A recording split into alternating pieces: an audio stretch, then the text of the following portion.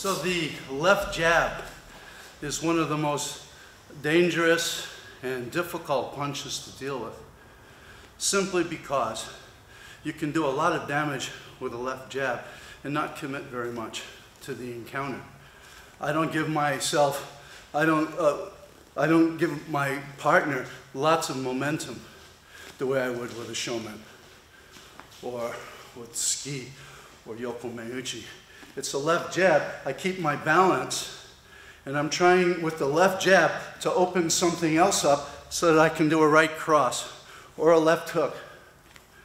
So to deal with the left jab, you sort of have to fade out of the way a little bit and give your partner almost a sense that he's succeeding, that he's going to make contact.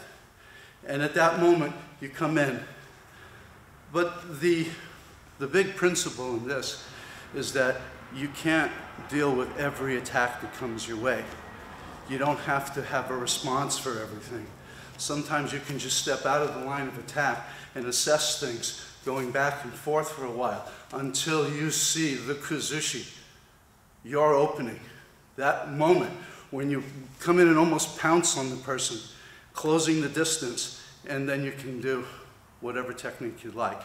What happens after that is not as important as closing the distance. And this is a very basic way to study it. As he comes in with a left jab, I'm slipping past it like that. I slip past it. My other hand slips over the shoulder. And as I come in, I close the arm. I close him down, and I hide behind his shoulder a little bit, because he may try to punch me with this hand. He may try to knee me with the back knee. And at that moment, as I feel him turning, I turn with him and then back in the other direction. So I give him an abrupt change in direction, which takes his balance. So I may not succeed, right? But I didn't really get hit, and that's all right. We go back. I tried again. I couldn't do it on that one. Not on that one. Oh, there's mine. So you wait for your jab and your moment, so you start to manage the encounter.